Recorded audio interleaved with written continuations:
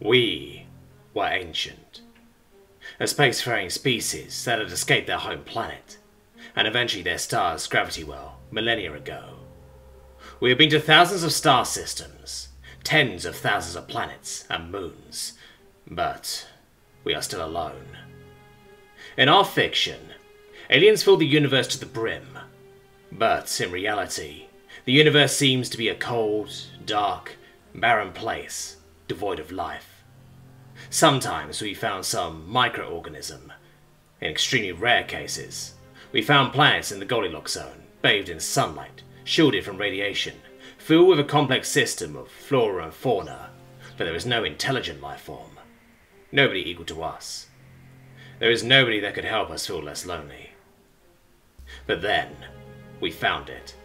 An alien probe, made thousands of years ago, was discovered when our science ship was exploring the stars. It proved that intelligent alien life does exist. The news reached every person in our empire, and soon people came to the streets to celebrate the fact that we are no longer alone. The probe is studied. We found a golden disc, a record. We found a series of images and sound telling us about an ancient alien civilization. At first, it took quite a while for us to decipher the message, and finally get the record to play. But now, we have done it. The record contains aliens' exotic biology, their location in the galaxy, their truly beautiful music, and their majestic cultures. The record is like a time capsule, made to preserve their civilization, even if they were long gone. We start a project to come to them, to meet them. We can trace back where the probe is launched from. In the Golden Record, their home planet's location is also contained. So, on that day, several ships are launched, ready for our first contact.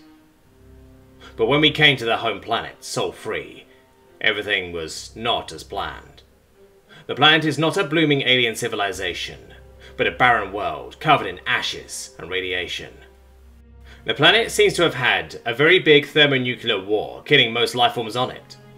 There are traces of civilization, but we can't seem to find any intelligent lifeform. Only weird-looking alien insects and the very dead alien cities and ruins. We continued to search. We found more and more relics of their civilization. Elegant paintings, more music, and the ruins of their computers and their so-called internet. We learned their brutal history, their dominion over their home planet, and their extinction, their wonder and their fault, their hope and love, agony and hatred. But after everything, we are still alone.